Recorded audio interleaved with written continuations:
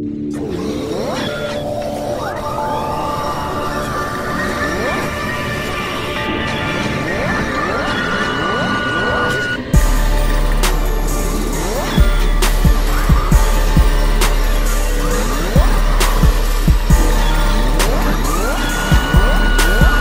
up, man? Also your boy Shaka360 from Maddenallstars.com, and here we go with another blitz. Now I want to go ahead and thank you guys for liking the last video and the one before that. And again, I'm going to be posting a lot of blitzes, so you guys can go ahead and check it out. Now this can be found in the Cincinnati playbook.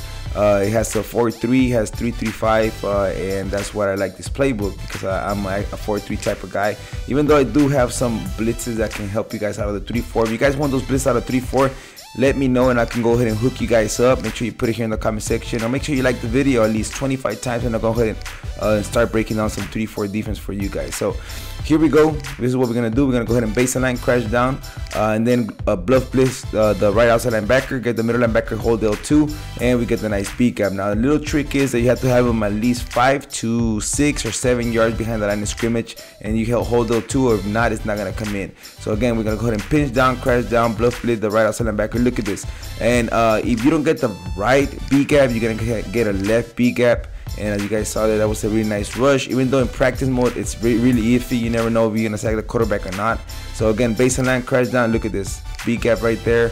Quarterback does not fall down. Of course, it's Russell Wilson, so the computer is gonna go ahead and make him powerful right here, as you guys can see. So again, pinch down, crash down, bluff blitz the right outside linebacker, grab the middle linebacker, and you can go ahead and hold L2 or left trigger. And as you guys can see here, we get a nice B gap, and again, if that's covered, the left guy is gonna come in for a nice sack. Okay, so this is the last time I'm gonna go ahead and say it. Pinch down, crash down, bluff blitz the right outside linebacker, grab the middle linebacker around 6 to 7 yards behind the line of scrimmage, hold that L2 button, and you're gonna go ahead and do a really nice edge rush right here.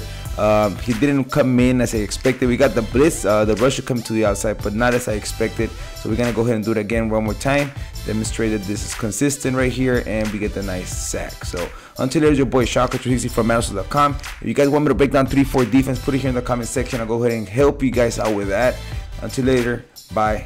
Make sure you guys comment, like, and subscribe for more.